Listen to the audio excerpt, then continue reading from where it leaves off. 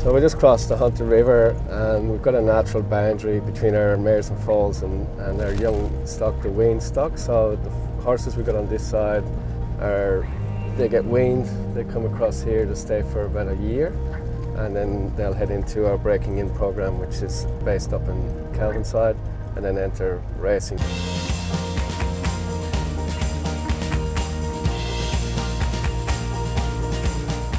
It's a bit like going away to high school. They leave mum and dad behind.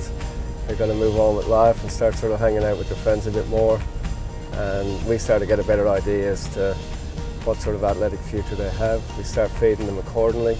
We're trying to breed athletes, and it's important that we individualise that because not all horses are the same, and that starts at this young age as well.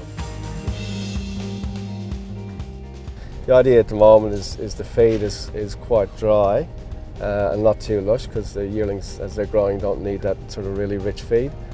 And it keeps their body weight in check, so they're not putting too much weight on too quickly on those sort of pretty sort of, their bone system is still growing and their bone strengthening up, so we need to make sure we don't overtax that too quickly.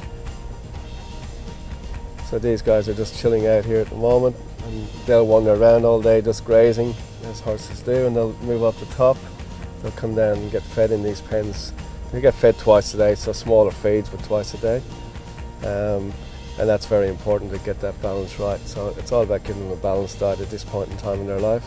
It's a long, slow process. I mean, we're not trying to do it overnight. We're trying to do it slowly to build up on a steady sort of plane.